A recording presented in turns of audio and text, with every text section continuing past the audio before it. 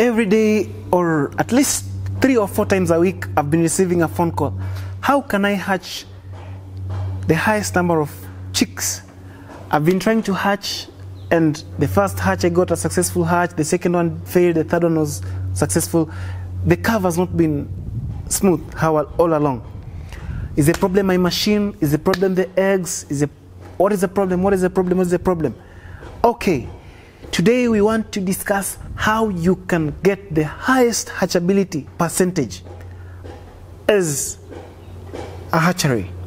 Okay, my name is Antonio Innocent Mdongi. If you haven't subscribed to our YouTube channel, kindly hit the subscribe button. You'll always get a success story every week or an educative video every week. The biggest problem has been hatching of chicks. What is the correct temperature? What is the correct humidity? What is the correct type of machine I can use? I answer all that. The very important thing if you want to start a successful hatchery business, if you want to hatch the highest number of chicks, get your pen and paper. One is the egg. Before starting a successful hatchery business, get the correct source of eggs. Look for the correct supplier of fertile eggs. Now, when you get the fertile eggs, you don't just buy any eggs. The first condition is the eggs must be a maximum of 7 days old from the time they were laid. The second condition is the eggs must be of medium size. We don't recommend use of very small eggs because they produce very weak chicks. We don't recommend use of very big or huge eggs.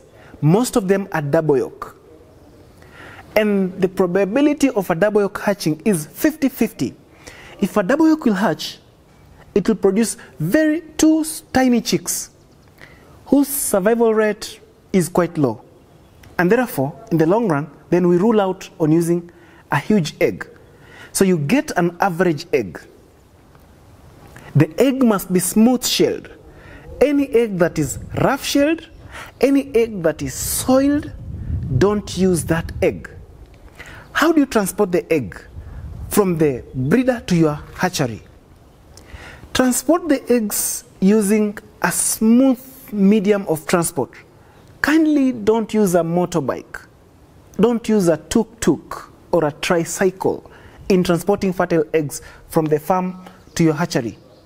You know, what we have to do at this point is a fertile egg has got the zygote. The zygote has been held in position at the center of the yolk with the filament. So if you transport it using a rough or a shaky media, that is using a motorbike or a tricycle, these vehicles keep shaking. Then the yolk keeps shaking and the filament is cut. So once the filament is cut from the airspace, it means that the zygote becomes unstable and therefore it cannot develop into an embryo and finally a fetus. So if you transport your eggs using a shaky media, you reduce the percentage of the hatchability. What is the correct way of storing the eggs? You have transported the eggs from the breeder to your hatchery. Do you just bring them and put them there? Do you preserve them in a chilled environment? No. Preserve the eggs with the wide side facing up and the narrow side facing down. This is because the wide side is the airspace. The zygote, or rather the embryo, needs air for growth and development. So once you store the eggs in the opposite side, the airspace gets displaced and therefore the zygote gets choked. This same principle applies while loading the eggs from the crates to the setter trays, the incubator setter trays. All right? Very important. For you to maximize your hatchability, do not just get eggs from the breeder, bring them and then load to the incubator. After transporting the eggs to your farm or your hatchery, give them a rest of at least 2 hours. During this time, I presume that you'd have already started running your incubator in the last 12 hours so that it stabilizes, and you're able to check that all parameters and all systems on the incubator, that's the temperature control, the egg turner, the humidity control, or rather the hygrometer, the water heaters are all working. That's when now you can load the eggs from your storage to the incubator. Very important now. How do we run an incubator? How do we run an incubator to maximize our returns? One, if you load the incubator with eggs, it is always advisable that if you want to maximize on your output, never ever open the incubator. However, in rare cases, we do open our incubators and top up or rather add water, but we always advise farmers, connect your incubator with an external water source so that it can have a floater. When the water is full in the water heater bucket, the floater automatically cut the water supply so that you don't keep opening and closing of the incubator. What's the required temperature for egg hatching, that is chicken eggs? The required temperature is 37.5. When you look at an incubator panel very well, there are two temperature meters. At the top, there's a temperature reading that is written ST. ST stands for set value. And at the bottom, there's a reading. Same applies for the humidity.